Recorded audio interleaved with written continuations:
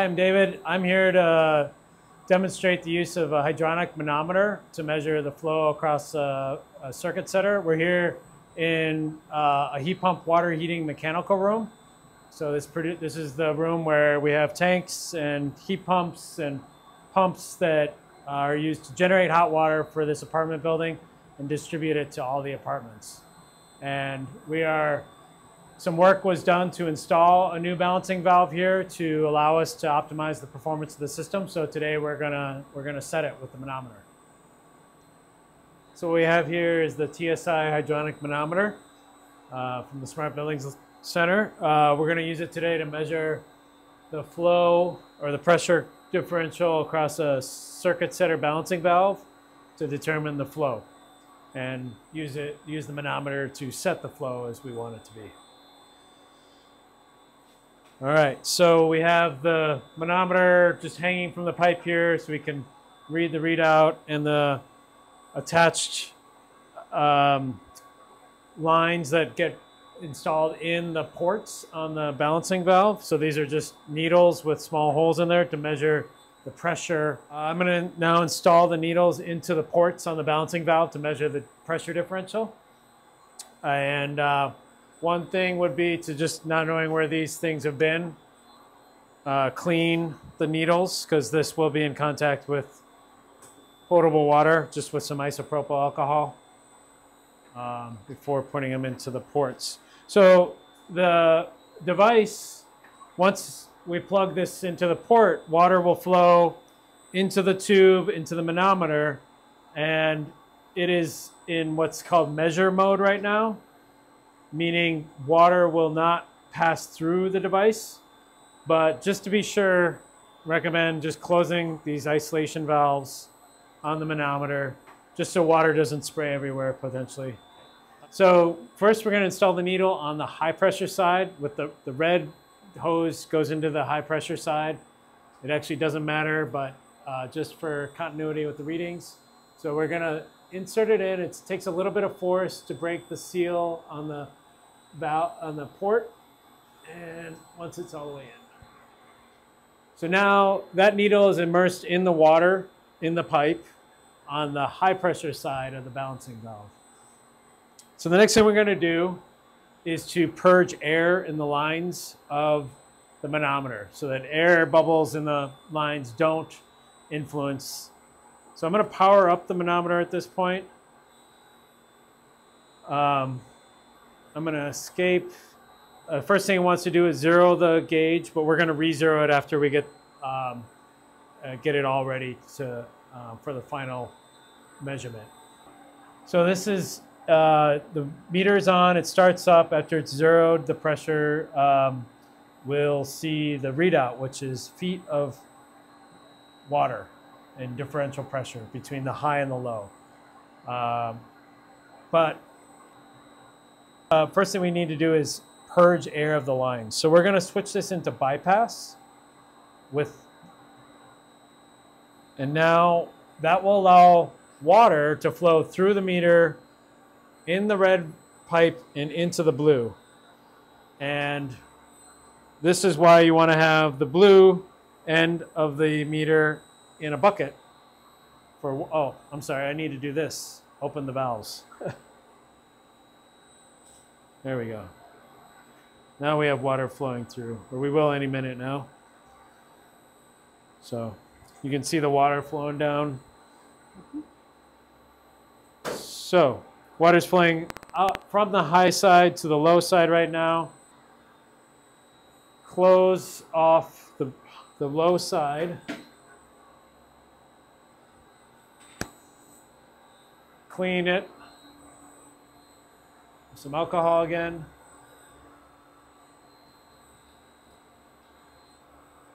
And insert it on the low side of the port. So again, push it in. Okay. With it in place, we can switch it back to, we can open the shutoff valve and put it back into measure.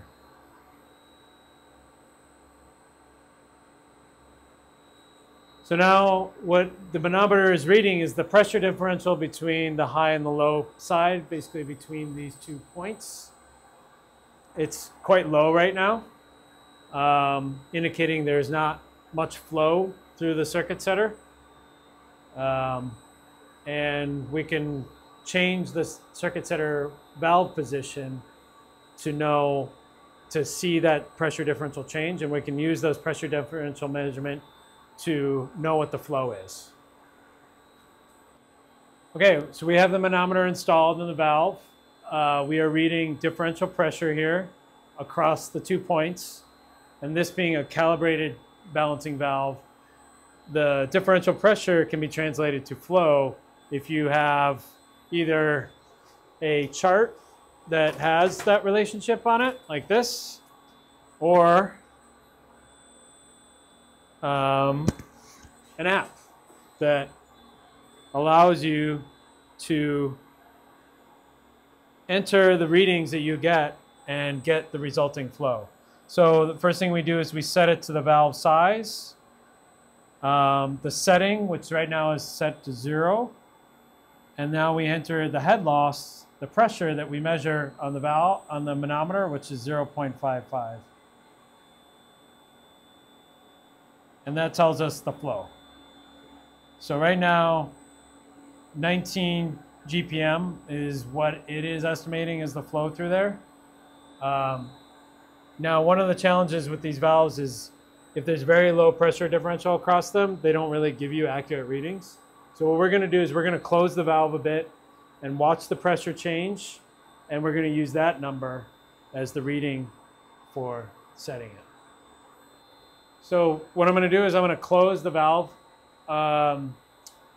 to about halfway between its 2 set points, and we can see the pressure differential change. I'm going to move over here.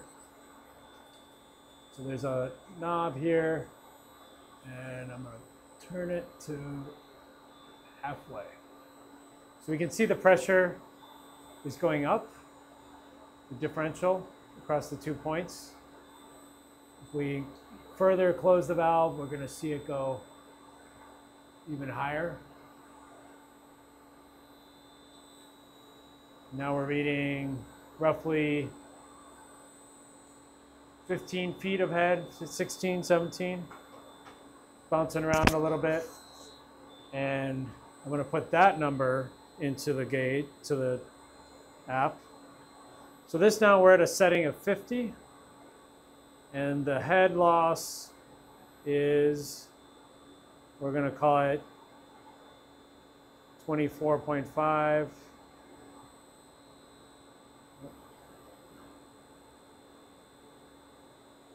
And that gives us a flow of 10.5 GPM. So at this point, we've determined the flow through the valve based on the hydronic manometer's reading, using that reading and the app. And we can see that from our last measurement, the pressure has gone down, and therefore the flow has gone down. So we can update our reading by changing the input of the pressure, let's call it 12.5 GPM or feet of, and now the flow is reduced to 7.5 GPM. And the flow through this pipe is variable. And so what's the dynamics of the system have changed, and therefore the flow has changed. But one thing that I can point out is that at a given setting of the valve, there is a characteristic value called the CV value, which the app will tell you. That CV value is static for the setting of the valve. And this manometer actually has the feature of setting that CV value and having the flow being read right on the display here. So I don't have to continuously put it into the app. So I'm going to go to Menu, Flow Setup, select CV kV factor. It allows you to have multiple factors set. We're going to use number 1. It's a CV is the type.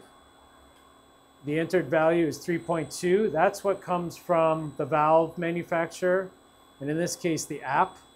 the CV value for the flow setting of 50. It's already been set. Oops, escape, that's to change it. The name of the CV value, again, you can have multiple ones programmed. The fluid, which is water, and the temperature, which I know is about 118 degrees. So it has inside the device the ability to convert that CV value and these other variables to the flow. So we're going to go back to this. So we see the differential pressure. We're going to switch from pressure, which the mode we're in. So pressure is the mode we're in now. We're going to go to flow. And now it's indicating USGPM flow. It also reports the differential pressure and the temperature that we've entered. And if we pull up the app, and so we update it to the pressure, 10.5, enter. 6.9 is what the app says. The meter says 6.8 because it's changed, it's not exactly 10.5 feet, but you get the idea that once you know the CV value, you can program it into the manometer and have the flow readout specifically right on the display. So you don't have to update the app over and over with the flow. So you can see the dynamics of the flow updating and changing, and you can log this value into internal memory. So if you want to trend it for a little while, you can get the flow so you don't have to constantly use the app to update your measurement. So right now it's sitting pretty static. Depending on how much hot water is being used and the temperatures, it'll change, but this is about exactly where we wanted this flow to be sitting. So we'll kind of call this commissioned at this point. So I want to show you in the same room here, we have another valve. It's actually the exact same valve that we just measured and set. But in this case, it's not being used it's fully open. It's not being used for anything to set the flow. But in a situation where the pump, if it's a constant speed pump without a readout like this that tells us what the flow is or the speed, you could have a dump pump that is just running and use the manometer to measure the flow across that valve to determine how much flow is actually being pushed by the pump. When you don't have a readout, that's a really nice handy feature of these calibrated circuit setters or balancing valves. It's a flow measurement device and a way to adjust the flow if you have to.